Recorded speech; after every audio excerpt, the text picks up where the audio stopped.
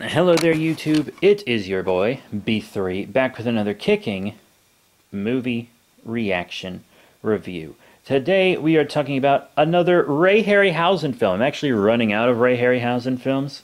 And this one's one of my least favorites, which is why it's happening towards the end. The Three Worlds of Gulliver. It's based on Gulliver's Travels, obviously.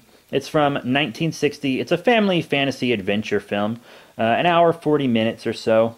You can watch it on Fubo TV, Vudu, Amazon Prime Video, YouTube, Google Play Movies and TV, or if you're me, the special edition DVD. You know? It's got a 6 out of 4. Sorry, I'm a dumb of myself. A 6.4 out of 10 on IMDb, an 83% on Rotten Tomatoes, and 80% of Google users liked the film. A little quick read up here. Surgeon Lemuel Gulliver, played by Kerwin Matthews, a name that you've heard on this channel before, assuming you've bothered keeping up with all these reviews I do, wants to explore the world before his marriage to Elizabeth, June Thorburn, despite her wishes to the contrary. He sets off on a ship, but is reunited with Elizabeth when he discovers she's hidden aboard. Their reunion doesn't last long, however. A storm leads Gulliver to a strange land inhabited by tiny people called Lilliputans. His journey then takes him to a rival land called Blefuscu, and finally to a land of giants named Anyways, its initial release was November 30th, 1960. Directed by Jack Sher, adapted from Gulliver's Travels, distributed by Columbia Pictures, music by Bernard Herrmann, and special effects, you guessed it, Ray Harryhausen. Now, this is kind of the same team that did Jack the Giant Killer and the 7 Voyages of Sinbad. Jack the Giant Killer wasn't Ray Harryhausen's stop motion. It was well done stop motion, but the armatures didn't look as good. I have reviewed both those films, though. And this film, it's good. Like, it's a genuinely good family adventure film. And a lot of the effects, I'm looking at them and I'm like, how the fuck did they do that back then? Like, there's some effects in this movie where you're just like, how the fuck did they do that back then? I mean, now a teenager could do this with green screen for a lot of this stuff. But, like, you look at it and you're like, I don't know how they did that in 1960. And it's really impressive. Still, it's impressive to this day that they were able to pull it off. There's not a lot of the creatures that Harryhausen is known for in this. Like, you got like a giant, I think they called it a crocodile, but it looked more like an alligator to me now that I think about it. Who knows? And there's like a squirrel, a giant squirrel, or at least they're giant to Gulliver and Elizabeth. I mean, they're normal sized to the giant people.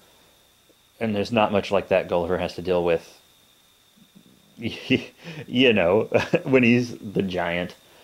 But I mean, it's, you know, kind of a social commentary, satirical, and those aspects of it also still hold up. I mean, governments and just feuding people are always going to be just fucking stupid, honestly. They're always going to be self-centered assholes. So Gulliver's little run-in with alternate versions of people's here, you know, that's always going to be relevant. So it still holds up as a social commentary. The special effects, you know, are still really cool. The acting isn't the best. I mean, like, even for 1960, I feel like maybe the acting isn't the best. But oh well. When you watch an old movie and the acting's not great, you're like, okay, yeah, I mean, we've just learned over time, you know? It's fine, but it's like, the acting's not so great. Special effects are fantastic. You know, the script is good. I don't know. Personally, like, I can acknowledge that it's a good film, but also it's just kind of a little boring to me. I mean, whenever I'm watching through all my Ray Harryhausen stuff, it's typically last on the list, because all these other ones are like, oh, Sinbad's fighting a Cyclops. Oh, Perseus just cut off Medusa's head. And in this one, it's like, there's a bunch of tiny people and they're cracking eggs different ways, and they're upset with each other about it.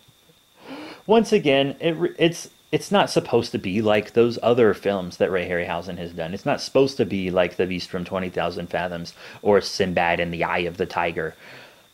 and it's great. It does what it is supposed to do perfectly. But what it is supposed to do is not what I typically want to see when I pop in a Harryhausen film. And it's like, oh, Harryhausen really just did like some of the stop motion and stuff for this. I think some producing and stuff. You know, but his effects are just so memorable and good that any film he worked on is called a Harryhausen film.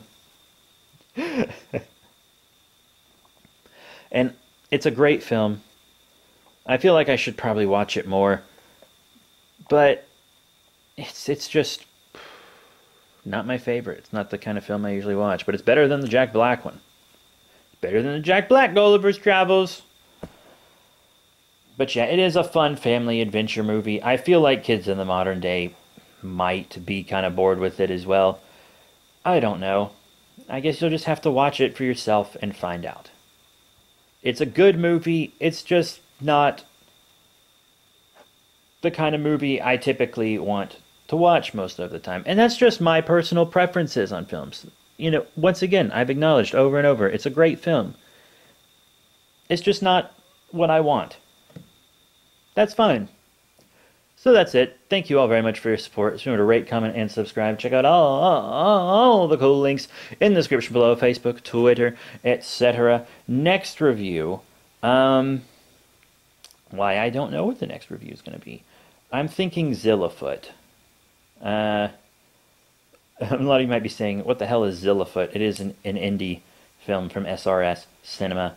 We'll get around to it. But that's it. Thank you all once again for your support. I'll see y'all next time. Bye for now.